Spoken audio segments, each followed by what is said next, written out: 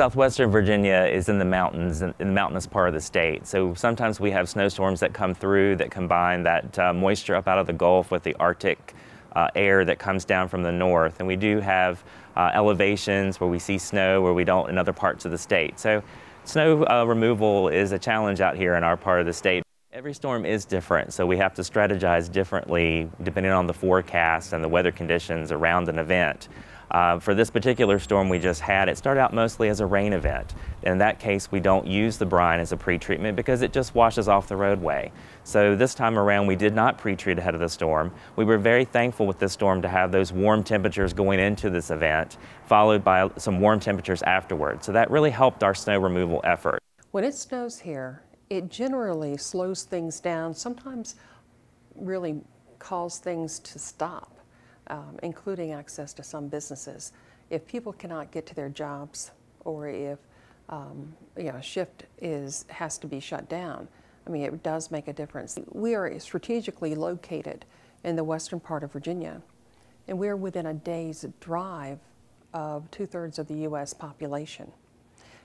That means that most of those goods get delivered by vehicle, trucks mostly, some by rail. And when it snows here, that can severely slow those goods getting to where they need to go. All of our roadways, except in one of our counties, all our major primaries, are covered with brine before the storm. We've gone basically from kind of a off-the-cuff type operation to now where we're into our own manufacturing and our complete brine application process. What it really boils down to is though the roadways have the chemical already on them before the snow ever starts falling. If our trucks, for some reason or other, get hung up in an accident or just our traffic and cannot get the granular there before the snow would have previously bonded to the roadway, now it is not bonded. We can apply the salt, apply the granular to it, and it will not bind. And as long as we don't have that bonding to the roadways are much less slick. I do see VDOT as a partner with the business community on keeping roads safe and clear.